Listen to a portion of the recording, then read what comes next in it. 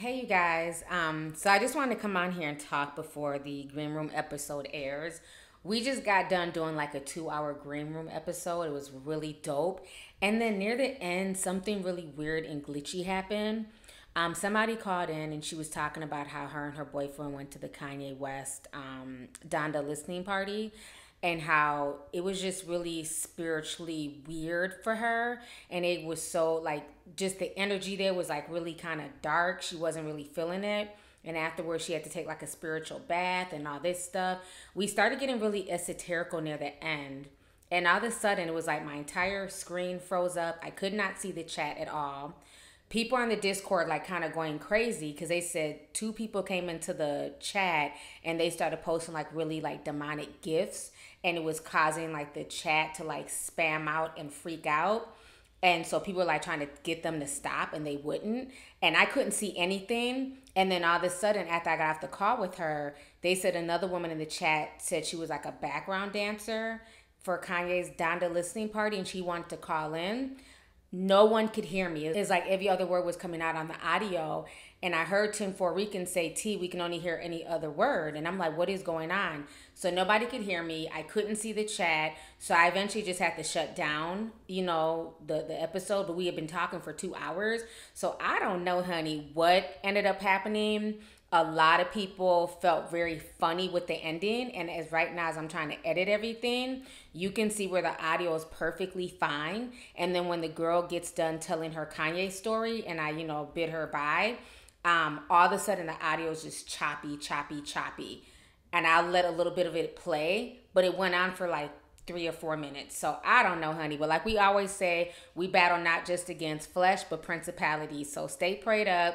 Stay woke and understand that, spiritual warfare is very, very real. And especially when you're very spiritually in tune. But once again, I just want to thank everybody who came tonight to the Green Room episode. I'm sorry about how it ended. It was just kind of crazy. But we have enough audio where you'll enjoy the 2 hour podcast. So I'll talk to you guys later. You guys have a good day. Bye. Kanye West has like the Donda kind of preview. Yeah, when he's doing like the release and all that shit. There's people saying that during the Donda event, they saw on one of the tables in the middle was like a candle and I think like a silver glass, something like that, like a cup. And people are saying that is meant to be used for a seance. You know what that is? Wait, what is that? It's to contact a spirit. The contact a spirit. Contact spirit. So Kanye, the whole project is called Donda. Yeah. His mother died. So that whole event was a seance for his dead mother.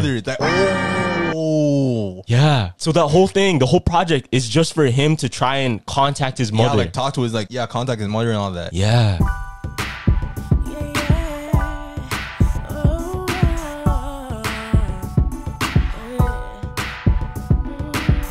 If you're here to enjoy the tea, then feel free to chat with me. Come on and talk to me.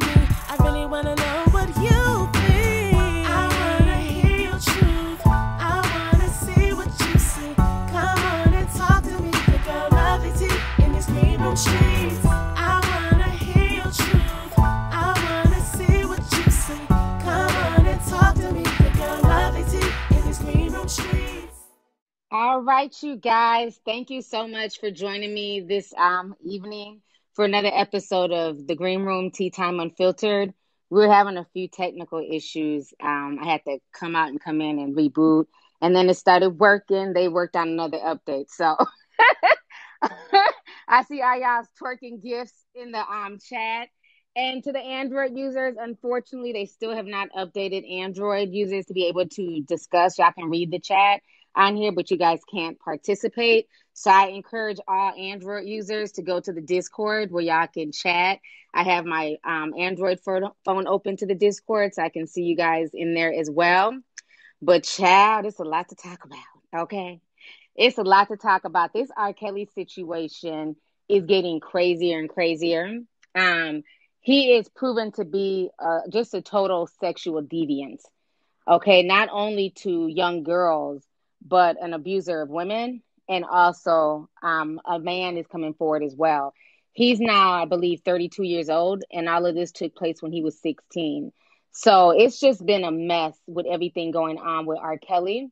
I'm going to go ahead and play you guys this news clip here where they're talking about the case. So y'all go ahead and listen to this real quick. R. Kelly's ongoing federal sex trafficking trial focuses on 6 accusers who say he subjected them to psychological, sexual, and physical abuse. Prosecutors allege this was part of R. Kelly's years-long enterprise to recruit and groom young women and girls for illegal sexual activity. But his attorneys say he's innocent and that he's the one who's been victimized by women who were once his fans. Here are some of the biggest moments from the trial thus far. A former tour manager for R. Kelly, Demetrius Smith, spoke about the artist's marriage to Aaliyah, who became a child bride at just 15 years old. According to Smith's testimony, he helped Kelly bribe a government worker in Illinois to get a fake ID for Aaliyah.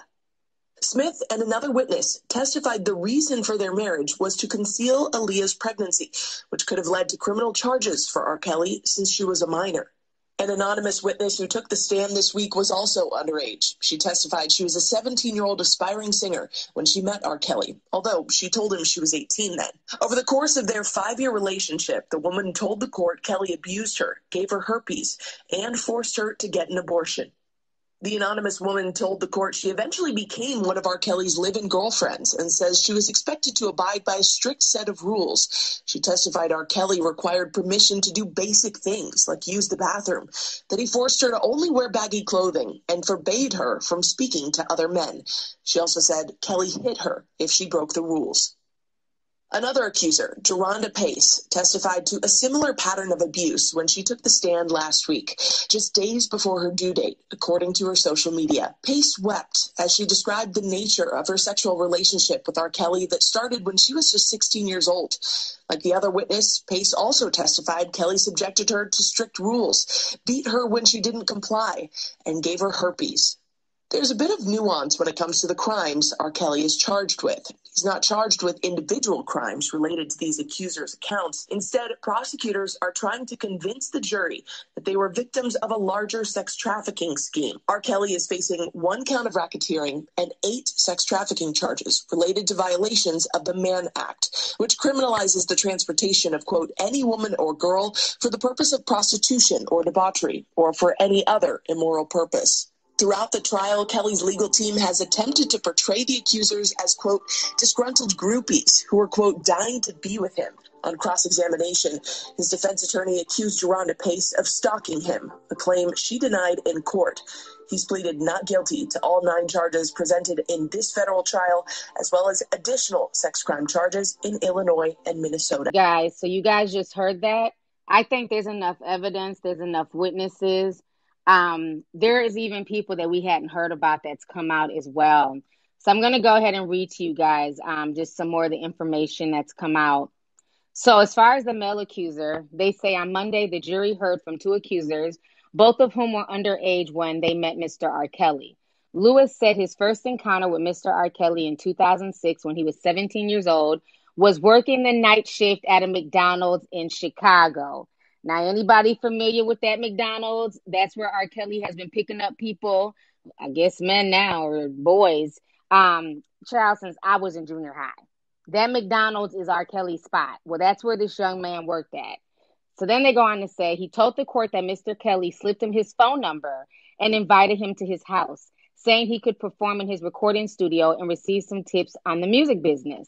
On one such occasion, Starr asked Lewis if he had ever had any fantasies involving men, then allegedly crawled on his knees and proceeded to give me oral sex. Child. Afterwards, he told me to keep it between him and me. We're family now. We're brothers, Lewis alleged. Him and R. Kelly, he said Mr. R. Kelly asked him to call him daddy, echoing the testimony of several female accusers, and would routinely film their sexual encounters. He told the court that he kept seeing Mr. Kelly because he really wanted to make it in the music industry and sometimes took friends to the singer's parties. One of them was a 16-year-old boy who also had a sexual encounter with Mr. Kelly, according to the court documents. He directed 2 of them to touch each other sexually, Lewis testified, but they refused.